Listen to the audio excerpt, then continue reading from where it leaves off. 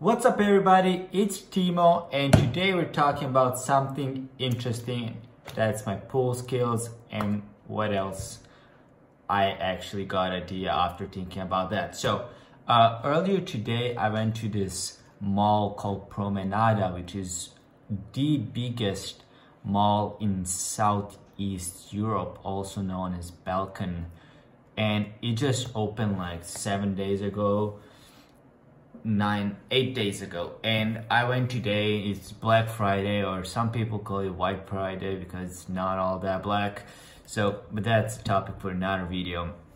And when I was going back, I was talking to my father. I mentioned that every time I play pool, I remember the first time I ever played it, and it was with him, and he taught me how to play it, and I was really bad. I didn't even know how to hold the stick, and I was holding it like this, and it was horrible. But I like playing pool, and even when I lose, I still enjoy myself. And well, not the losing part, but the playing part. And I kept playing for, well, now it's more than 15 years. So when I go play in bars and people ask me, hey, how are you so good? It's not because I'm talented at it. No, I'm still bad at it. And my eyes are like mixed a little bit. So even when I line the shot perfectly, it still does not go in perfectly because, well, my eyesight is a little bit.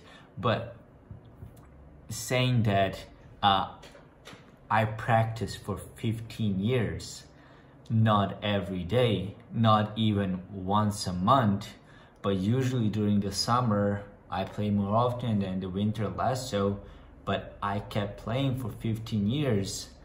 And that's why I have a good understanding of the game and how to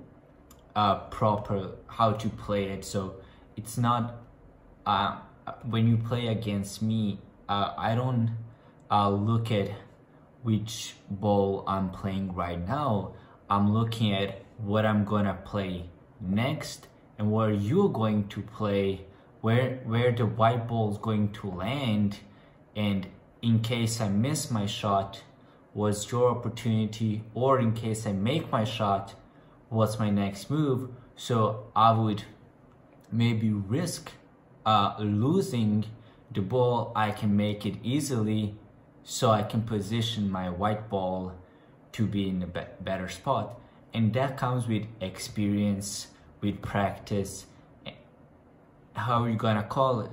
So whenever I'm doing something else, I expect immediate or success in the near future. And I have to realize that it does not go like that. I have to practice for 10-15 years before, making it. And that's just a funny thought experiment I had, is that, this one thing called playing pool, how I did practice it for almost 15 years, thought about it, watched it on TV, played the game on my phone or computer, and played in real life, watched other people play it in real life, and that all those things combined develop that sense of the game. And that's sometimes why I don't lose a single game a night. And I think I went a month without losing a game, which is really good, because whenever I go out, I try to go and play pool, especially in America, because that's my favorite bar. It's called Pool and Pizza. So I love pizza, I love pool. Let's go.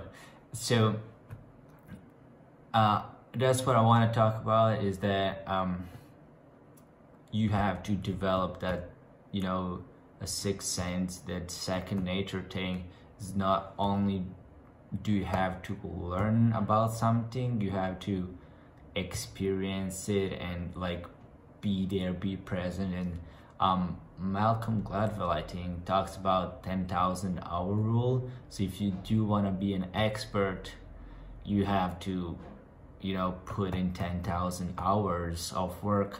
And I'm about to read this book called Bounce, and in that book, spoiler alert, the guy talks about how practice is more important than talent. And then he did an experiment with a genius level kids, and they were doing math against people who were cashiers. So I don't want to be rude or looking down on anything, but if you're a cashier, that's because you're, well, not good at anything else. So that's why you're a cashier. But before computers, cashier had to do math in their head. And even though it's a simple math, 10 plus 5 is 15, you give them 20, so that's 20 minus 15 equals 5, and they give you $5 in change. Even though it's a simple math, they were doing it 40 hours a week for 10, 20, 40 years. So they were competing against genius level kids in doing math. And when it comes to simple math like that, doing calculus in your head, they were actually able to beat the genius level kids every single time. So it's not about your IQ, it's about repetition, about practice, about developing, routines, making it become your second nature, your sixth sense, just developing the feeling for it. And of course, the genius level kids could comprehend higher level theories and do math like that. But when it comes to simple math, that's where we're not even close.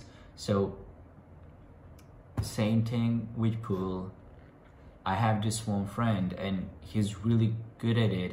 It was like amazing. I played with him for the last 8 years and he was always better than me, but I just played more games and I surpassed him just because I played more games, not because I'm better. So yeah, practice makes perfect. I hope you enjoyed this video and I'll see you in the next one. Bye.